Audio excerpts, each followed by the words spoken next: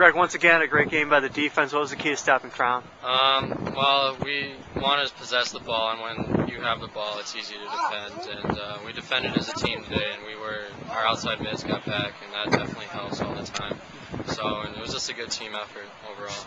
And when the offense gets on the board early, it probably makes your job a little easier. Yeah, it takes the pressure off, and when they play well, we seem to play well too. Okay.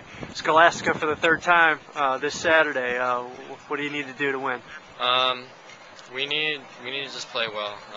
We had a rough go of it the last time when we went up there, and we just got to play our game.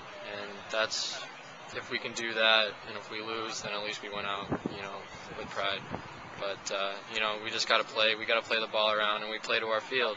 And we worked so hard to get it here, and now we got to use it. That's right. All right. Good luck Saturday. All right. Thank you. All right.